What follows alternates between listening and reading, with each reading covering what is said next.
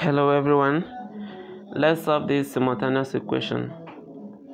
Solution: we have x over 2 plus y over 3 equal to 10, and this is supposed to be our equation 1, but let's still work on this. The LCM of this is 6, so multiply everything by the LCM. We are going to have 6 multiplied by x over 2, then plus 6 multiplied by y over 3,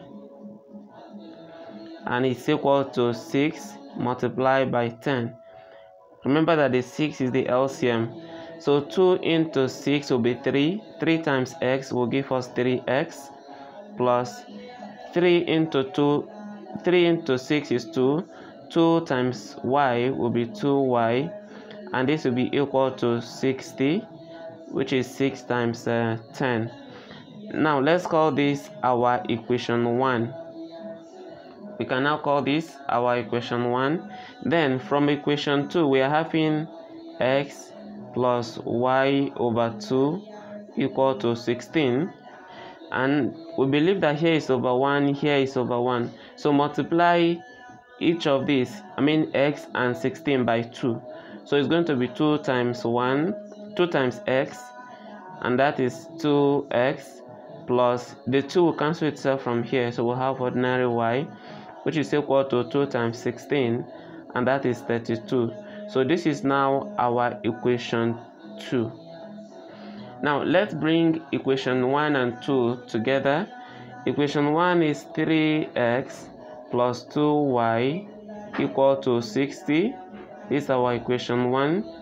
And equation 2 is 2x plus y equal to 32. This is our equation 2. And from this equation 2, I can simply make y the subject. So I want to use substitution method now. If I make y the subject, it will be y equal to 32 minus 2x. And we are going to call this equation 3 because we will need this one as well. So I have equation 1, equation 2, and equation 3.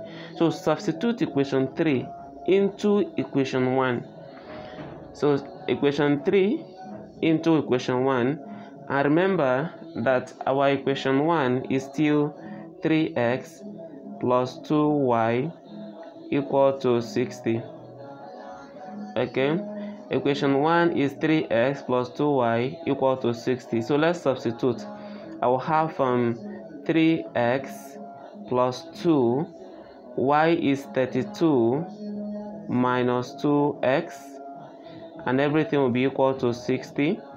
Let's open the bracket. It will be 3x plus 64 minus 2 times 2x, that will be minus 4x, everything equal to 60. And from here I will collect like terms. Remember, I'm using substitution method, so it will be 3x minus 4x, which is equal to 60 here minus 64. So here we have minus x to be equal to minus 4. Now the negative can always cancel each other, so x is equal to 4.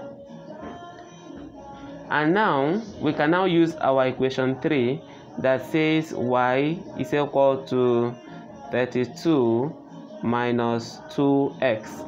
So now that we have the value for x, we can substitute into this equation 3. So it will be y equal to 32 minus 2 into 4, because x is now 4.